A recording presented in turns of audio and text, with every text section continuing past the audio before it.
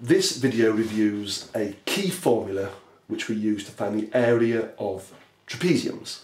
And there are two examples here, one involving numbers, the second involving sides in terms of x, which in the end we have the same process to work out the final answer. Now the key form to learn to make these questions simple is as follows.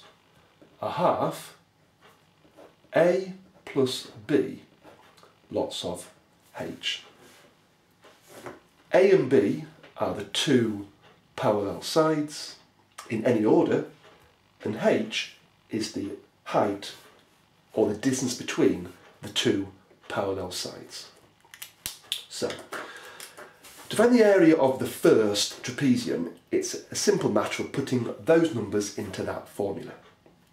There's a half times a plus b, 5 plus 8, times by the h, which in this case is just 4. Now 5 plus 8 is just 13, times by 4. And then 13 times 4 is 52, so it's just a half of 52, which in this case works out to be 26 units squared. There were no units in the original question. So all we do is we add the parallel sides, we times by the height, and then divide in the end by 2.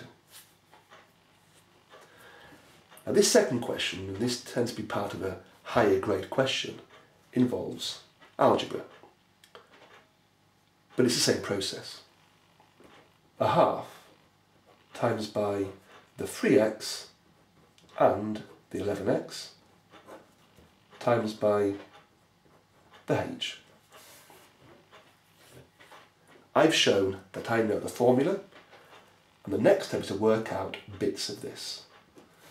So 3x plus 11x is just 14x times by the 5x.